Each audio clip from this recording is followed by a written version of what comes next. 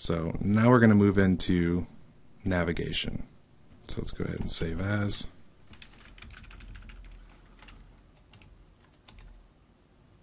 So we're going to take a look at actually two tags. One of which is new with HTML5, and that's the Nav Tag.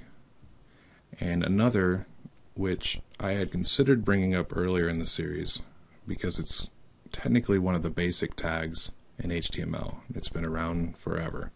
But I wanted to wait a little bit to just get these real simple tags taken care of, because this tag kind of has properties that none of the other tags have. And that is the A tag, or a lot of times I'll refer to it as a link tag.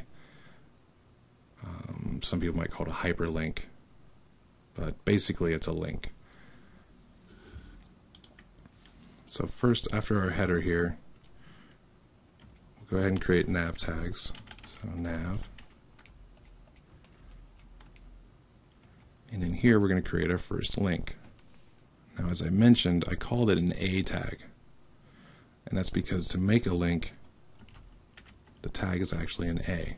And this can be kind of confusing. One might think, why isn't it just called a link? And there is actually a tag in HTML called the link tag, and that's used elsewhere. The reason it's called A stems back from the early days of HTML and web pages, and it actually stands for anchor. Because way back, before we really even had websites, we just had web pages that were really long. And you still see this in some pages today. But what an anchor did was allow you to create places on a page that you could link to. So if you wanted to link to something further down on a page, you created an anchor tag that you could click on and take you down. And that term just kind of stuck, even though we don't use those as much anymore, and these tags are pretty much used to navigate throughout a site or to other sites. So I'll continue to refer to it as a link tag, or just a link. And I'll actually show you how to make an anchor later on. So this being our main navigation or menu, we're going to need to have some links in here, and we're going to use just kind of some default links, some links that you see on most every web page. First being home. So what goes in between the two tags is what you want to show up on the page, what is clickable. So the word home is going to be clickable. And let's just go ahead and create a couple other ones. So there's two words in there. So about, space, and us is all going to be clickable.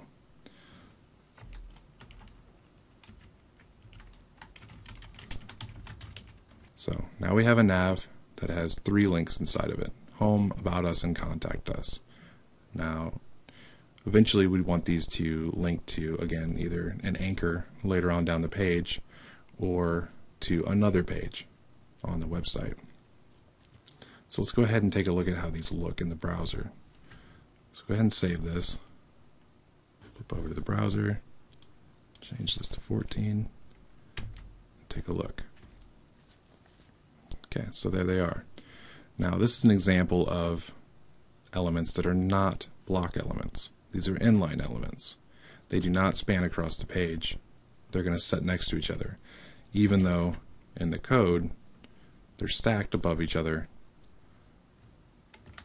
They're going to show up side by side and without any real spacing. The first thing you think of with a link would probably be that it's clickable, as I noted. And when I hover over these, they're not clickable. And that's because there's one property that you absolutely have to have for a link to be clickable, and that is the href property. So inside the opening link tag, we're going to do href equals, and like every other property, 2 quotes, and we need to tell this where we want it to go. Now we really don't have anywhere for it to go at the moment. So what I'm going to do, if we actually had a website set up with other pages, we might put in home.html. And what this would do is when we click on it, it would open up home.html in the browser. Now, we don't actually have any of these pages made, so we're going to put a character in here that is kind of like a placeholder. It basically tells the page, yes, this is a link, but do not go anywhere. And we're going to put in the hashtag symbol. Now, what this is actually used for is for anchors. If we're going to link to an anchor further down the page, the way you do so is with hashtag and then whatever the anchor name is. And that's how it knows where to go on the page. But since we're not giving it a name, it's just going to stay put. So again, because we don't have any pages, let's just go ahead and take this property and paste in these other two links here. So we'll go ahead and save. Take a look in the browser, and there you go. Now we have that default ugly blue and an underline, which is kind of the universal default look of a link. By looking at this page, you should already know these are probably items we can click on. And sure enough, our cursor changes to a pointer and we can click on them. And you'll see it doesn't go anywhere. But you'll also see that the color changes to purple, which is also the default color of a link when it's been visited. And this is something we can change in CSS further down the line.